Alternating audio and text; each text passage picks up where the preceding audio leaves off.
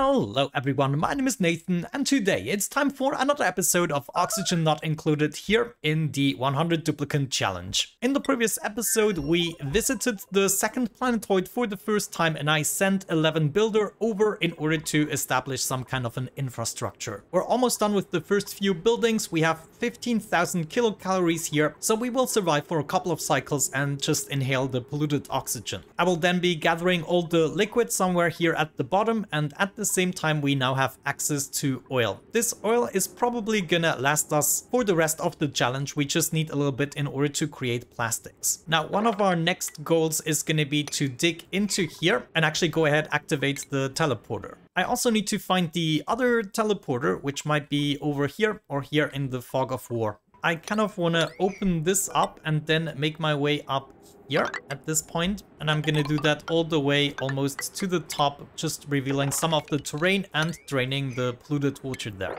In the meantime, on the main planetoid we have a little bit of hydrogen that we expelled towards the top, and it is now time to kind of take care of that because it is just accumulating otherwise. And of course these duplicants will have to sleep in hydrogen, not very comfortable. So I think what I want to do is set up another gas reservoir here, and all I want to do is set up a gas pipe element sensor, maybe actually, we'll have to expand this a little bit. So let's pop this all the way towards the top and then we'll add the sensor right there. And this way we will be able to expel the oxygen while the hydrogen is continuing. And it would be continuing all the way to here. And of course, we just have to make sure that this never reaches maximum gas pressure. From the gas tank, I can then bring this all the way up. And I think what I want to do is go beneath here and then utilize this part in order to go all the way up to the metal refinery. Actually, how many more bedrooms do I need? I have 16 beds in here. Yeah, you know, we don't need that many more beds. Maybe this is going to be the last layer here. So in this case, I think I'm just gonna set up some hydrogen generators here and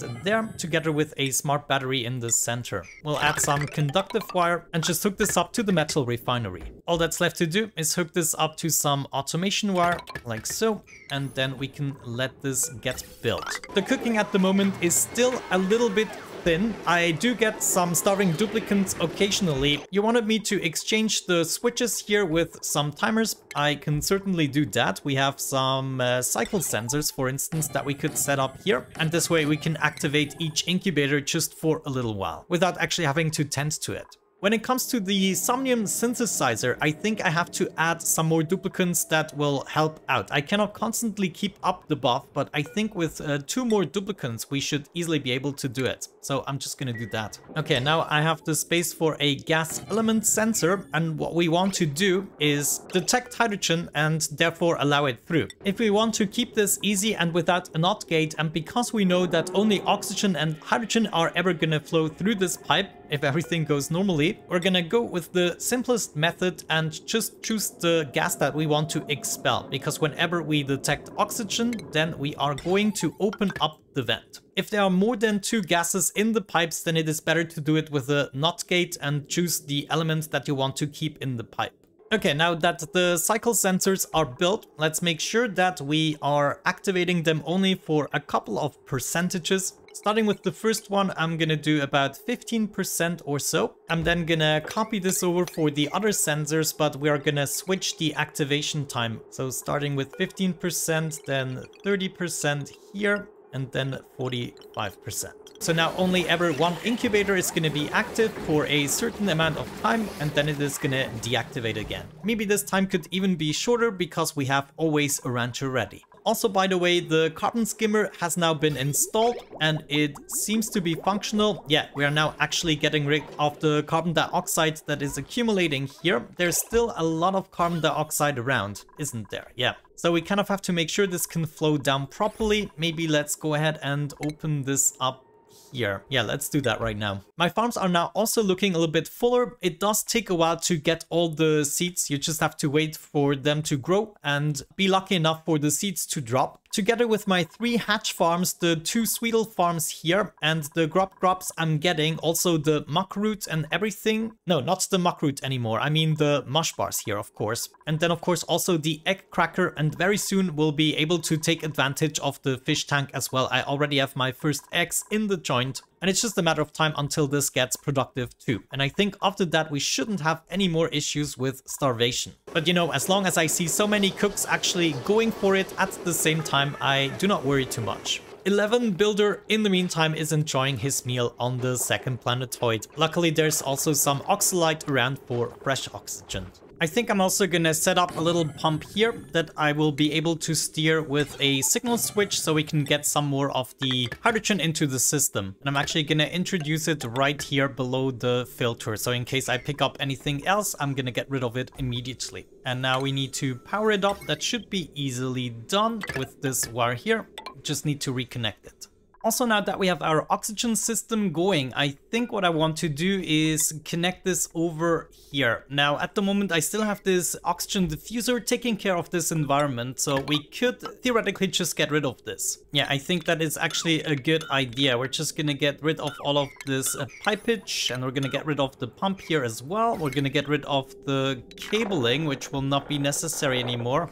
Maybe I'm just gonna keep it in place in case I want to power up anything. But yeah, we can pretty much go ahead and do this differently. Right now we are gonna lose the buff either way, and then we have to wait for another 25 dream journals to be accumulated before it continues. In the background, I also made sure to activate the teleporters, and I already hooked up this guy here with a cable. The conveyor loader allowed manual use and set up some coal for it. That is the first material that I probably want to send over. Now, who is suffocating? 64. Looks like they don't have to travel far. Yeah, let's just keep it going. Should we do something about the oxygen situation here? I think so. The problem is the layer of water that still resides here. So theoretically, what we should do is maybe set up some of these tiles. Let's just do it here, and then potentially we can just mop up the water. The polluted water is gonna off gas again, and then the deodorizers can do their thing. And speaking of deodorizers, let's set up another one over here and just hook it up to the same conductive wire. We're now also gaining more skill points again. I'm working towards exosuit training. I think that makes sense now for at least the ones that I reached the goals. Like, there are no more cooking perks, so I want to focus on speed. Even though maybe for the cooks it isn't quite as relevant. Also, how did I not pick up these 2 mushrooms? I do need them. Who else is suffocating again? It's still 64. Yeah, we kind of gotta do this quick here. People are suffocating all the time. Anyway, I wanna continue taking apart the terrain as good as I can. On the second planetoid, I'm about to break through here. I kind of have to take care of my people that are suffocating right now. This is kind of troublesome. Let me see. There should theoretically be some pumpage here. Ah, I see. Okay, so I think what I could do is allow this to go all the way down and kind of provide oxygen towards the bottom as well. Or maybe just the bottom. That kind of makes sense. So this stuff can go all the way down, and then people have a little bit more oxygen. And I'm also just gonna remove all this shebang. Why not? In the meantime, my hydrogen pump is going for it, and you can see that the hydrogen is being allowed through. And where is this going? Oh no. Okay, that makes sense. It kind of attempts to go in here. So the way we fix this is by setting up yet another bridge that only allows it to go straight up. Yes, of course, that makes much more sense. And now it is also going into the thingamabob, and then over here to the hydrogen generators. Wonderful. That means we can actually go ahead and use the metal refinery. We just need a coolant, which I would have liked to use some oil, but maybe we're just gonna go with normal water. I mean, the way I planned this out right now is just to use the water right here and then allow it to cool down again. Eventually it's gonna accumulate here a little bit, and then I could theoretically pump it up again. So we're just gonna have that right here, and then we're gonna connect a pipe straight over. We would have to continue the power wire a little bit, but that is everything. Maybe set up a temperature sensor here as well. So theoretically, all I need is a little bit of water to get started with. We could use the polluted water that we're getting from here. Sure, that isn't even the worst of ideas. I'm gonna use that in order to get started.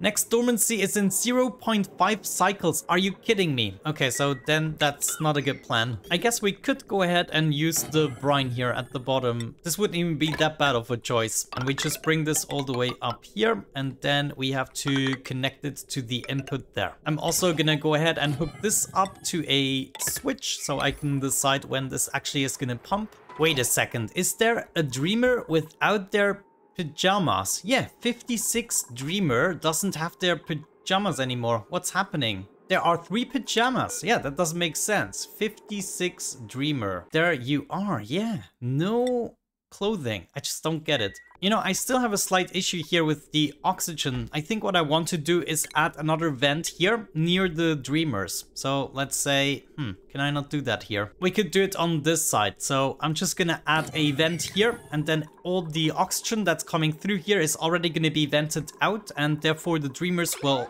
be able to sleep through. And that maybe already makes it better with being able to keep it up. And in the meantime, I'm gonna try to mop things up here, improve the breathability for our duplicants. Yes, that is exactly what I'm talking about. They can recover their breath now.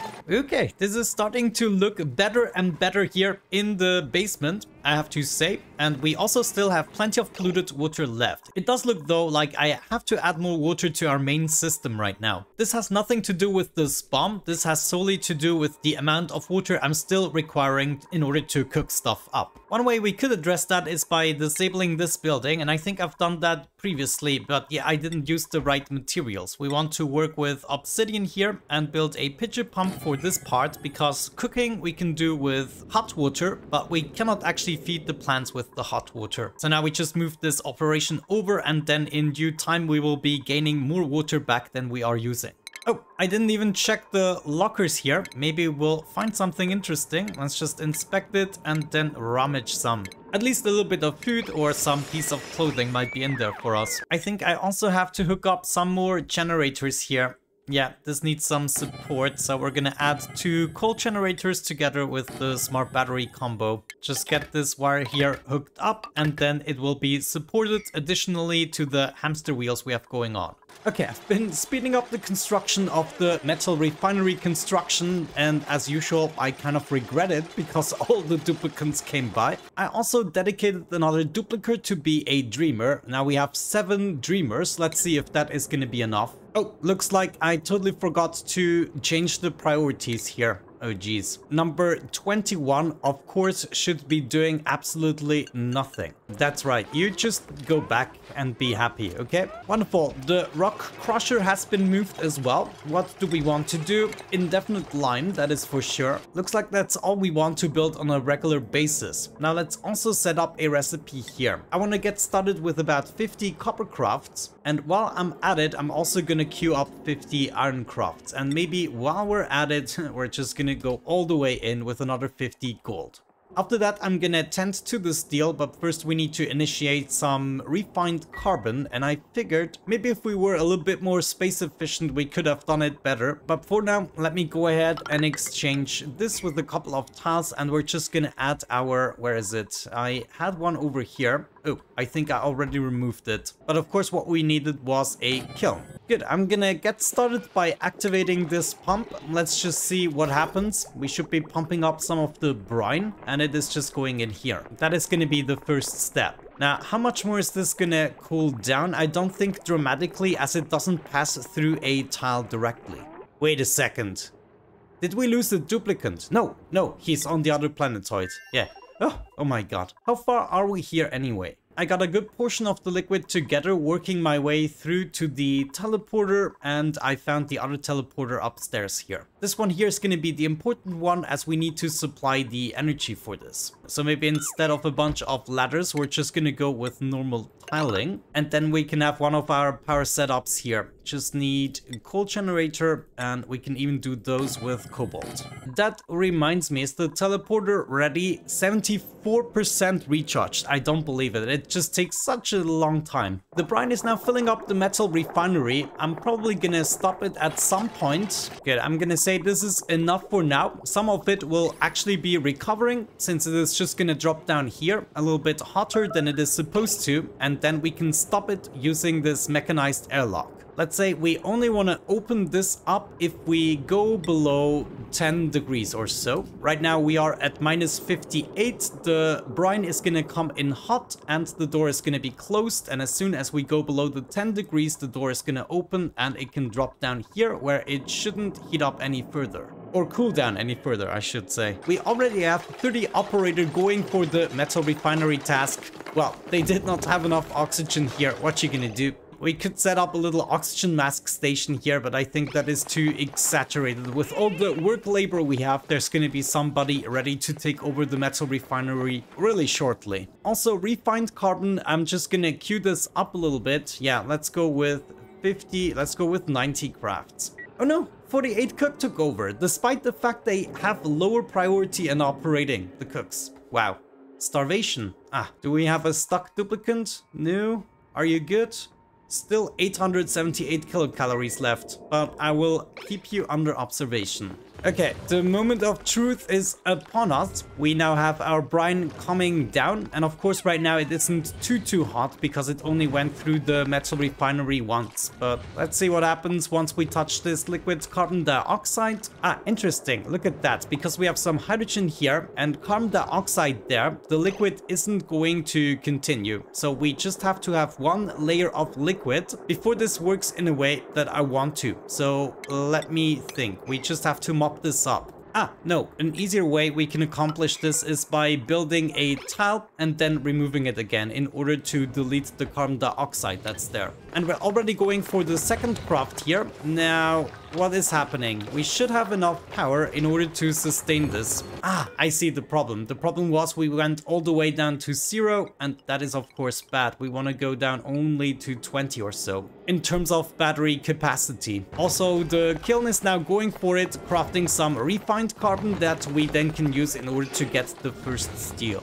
Yay, look at all the food we got right now. 16,000 kilocalories before I had 19,000. That was absolutely a record for this world. There we go. That's what I'm talking about. Thank you very much, 22 builder. And it is opening, right? Because we got the temperature. No, wait. Yes, it is minus 32. But as long as we manage to make it drop down here and actually accumulate in liquid form, then I have accomplished my goal. Because that's the moment when we can actually push it back into the metal refinery. Now, let me do this with the sensor as well. I'm just gonna take a hydro sensor for this and hook it up to the pump. This way I will be able to make sure that... Whoa, you shouldn't mop that up. Sweep and mop orders. I don't want that. But yeah, we want to have a certain amount of liquid down here in order for the pump to get going. And the reason I'm not using pipes in order to cool this down is because I cannot really regulate it at the moment. Right now here I can say, yeah, don't make it too cold, otherwise it's just gonna freeze over again. And we keep on crafting the metals now. Wow. A new era has begun. Maybe we should wrap things up by crafting one piece of steel, which we can do now. In reality, I'm gonna make 20 crafts or so, but we just need to make one in order to be confidently wrapping up the episode. Now, it will start to freeze over very soon. On the other side, we are getting some hot liquid back. Actually, it's only at 2.2 degrees right now. Also, maybe let me increase that wall size here a little bit. The hydro sensor I'm gonna set to above, let's say 100, 200 or so kilograms. I don't know yet. Right now we are at 170, 180. There it is, the pumping back the brine into the refinery. So this is exactly doing what it is supposed to do. And it looks like we can now keep on crafting and just let this do its cycle thing, and we will be getting more and more refined materials. Let's just wait for the steel to pop up here on the new resources list. I'm gonna activate this pump here for just a little while longer, so we have some extra coolant in here and I can keep my buffer of about 200 kilograms. Also, as you can see, we're now improving on our water storage once again, which is good, and it is still at a agreeable 25 degrees. That is because the polluted water down here at the moment is already down to 26 degrees where we are pumping it up. Good, looks like we're now working our way through the list, and the pump is pumping while the metal refinery is half full. That is good. I don't want to see this waiting for coolant that much. So that means we maybe need to enable this pump here for one more cycle. Wonderful. This is exactly what I wanted to see. Now we are basically using the metal refinery non-stop. It would even be better to have two next to each other, because at some point the duplicant needs to recover their breath. And of course it takes a while until the next duplicant comes by. Right now we only seem to be focusing on copper and gold. I wonder when we are starting to craft the iron and steel. Oh, there we go. It just happened. We got our first piece of steel.